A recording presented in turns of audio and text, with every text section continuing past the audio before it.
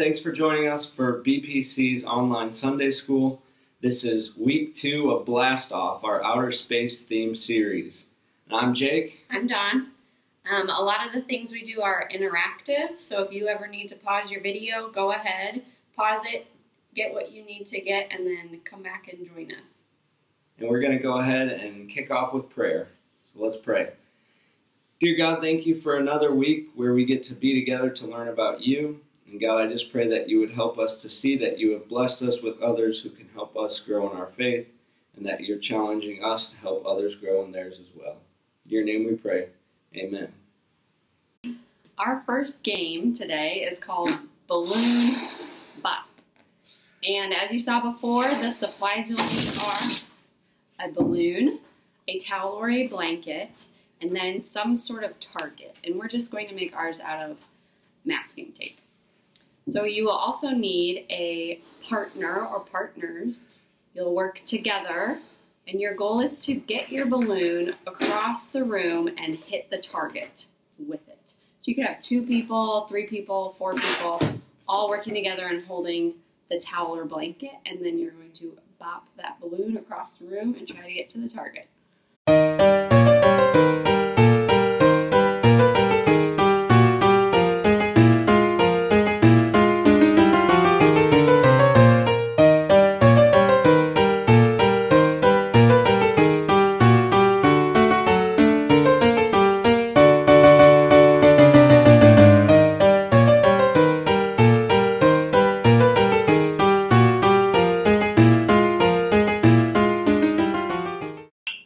That was harder than I thought it was going to be. I agree, but I'm glad we had a team to do it. And today we're heading back to outer space, and that's because this month we're talking about how we can launch our faith in Jesus to new heights. But when you're blasting off into space, you probably don't want to go there by yourself. In space, you need a team to help you stay safe and achieve your goals, and that's what we're talking about today.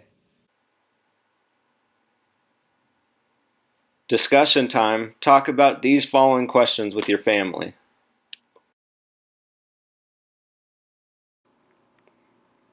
If you were on a spaceship that was in danger, who is one person you would want to have with you? What would that person do to help you?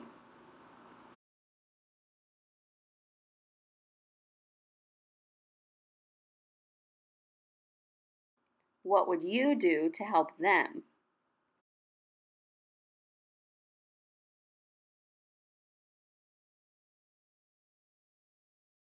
Today we're going to hear a story about a man who couldn't walk, his friends who wanted to help, and Jesus who had the power to heal him. But Jesus wasn't easy to reach. This story can teach us something really important about how we can launch our faith in God to new heights. Our big idea today is people can help our faith grow. So let's watch this video to see more about that. I'm Bobby and I grew up on my family's farm. I moved to the big city, let adventure take me far. It's Hobbies with Bobby, yeah! This is Hobbies with Bobby. Oh, hi there! Welcome to my family's farm.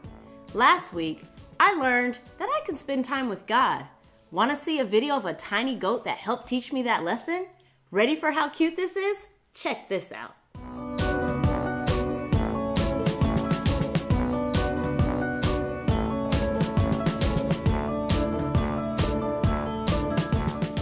But now I'm double exhausted. Playing could be just as tiring as working. Oh, hey Peter. What you got there? What's that, B? I got some walnuts, chocolate syrup, whipped cream, and bananas. For what? What are you doing? Oh, you'll see.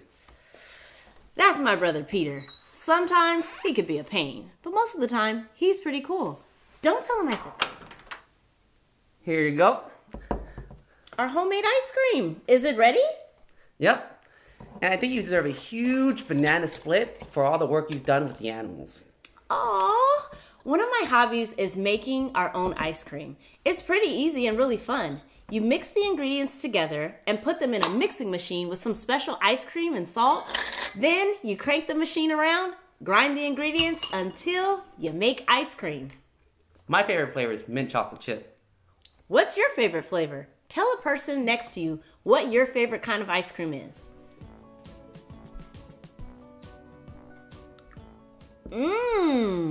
This is delicious.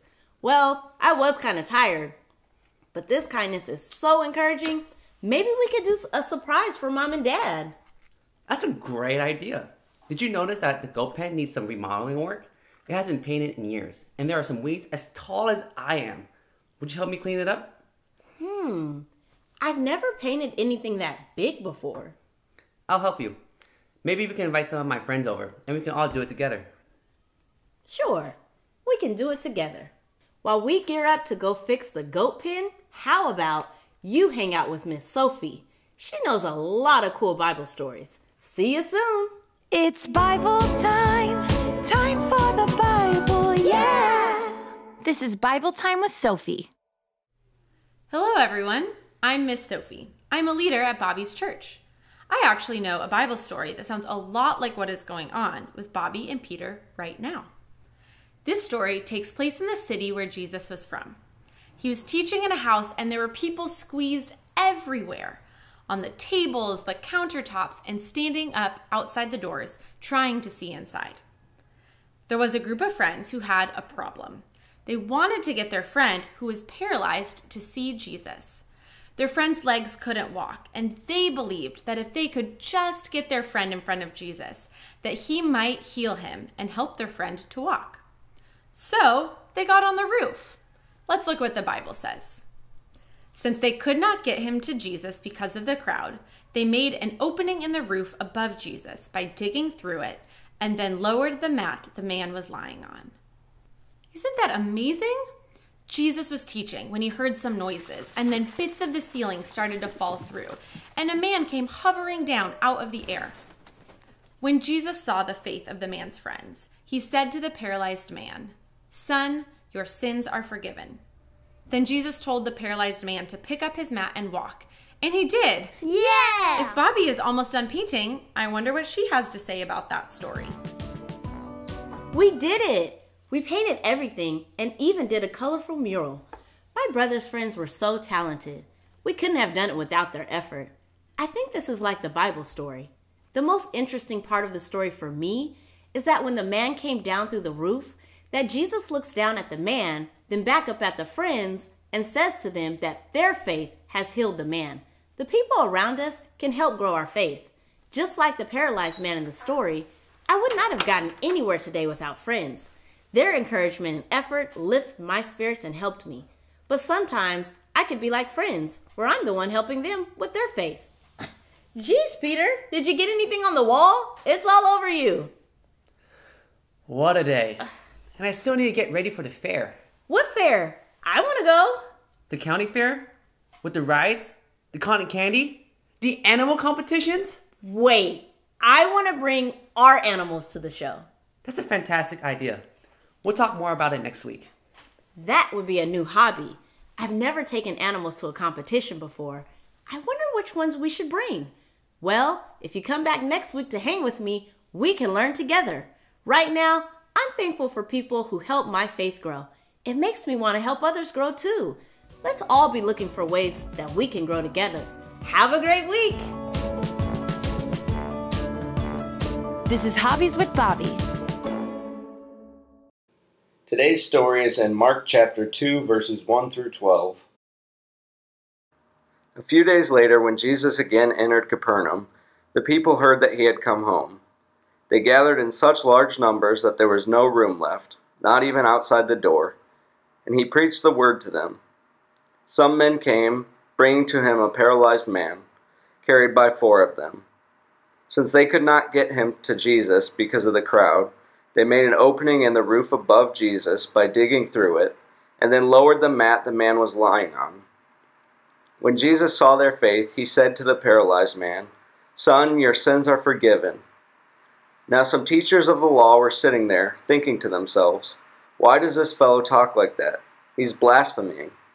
Who can forgive sins but God alone?" Immediately, Jesus knew in his spirit that this was what they were thinking in their hearts, And he said to them, "Why are you thinking these things? Which is easier, to say to this paralyzed man, 'Your sins are forgiven,' or to say, 'Get up, take your mat and walk'? But I want you to know that the Son of Man has authority on earth to forgive sins." So he said to the man, "I tell you, get up, take your mat, and go home." He got up, took his mat, and walked out in full view of them all. This amazed everyone, and they praised God, saying, "We have never seen anything like this." The man's friends picked him up on his mat, kind of like you did with the balloon earlier, and carried him all the way to the house where Jesus was. But his friends didn't stop there. They climbed onto the roof, they dug a hole in the roof, they got some rope and figured out what to do, they lowered their friend down toward Jesus, and hopefully they fixed whoever's roof they destroyed. But when they finally met Jesus, thanks to his friend, the man got more than he ever dreamed he would get. Jesus healed his legs, but even more importantly, Jesus forgave him and gave him a brand new life. Discussion time. Talk about these following questions with your family. What did his friends do to help him?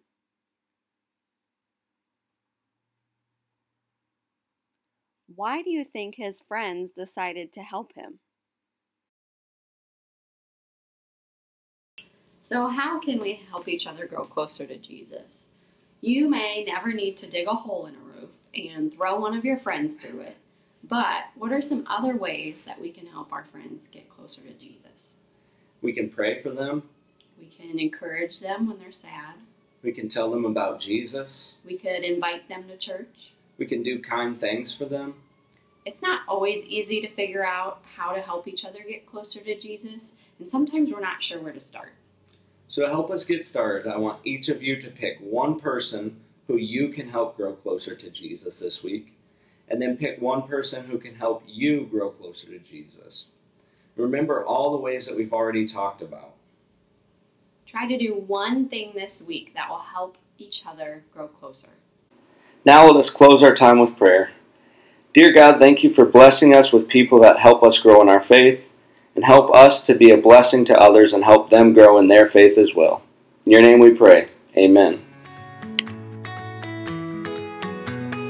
Bye, everybody. We hope you'll join us again next week. Signing off.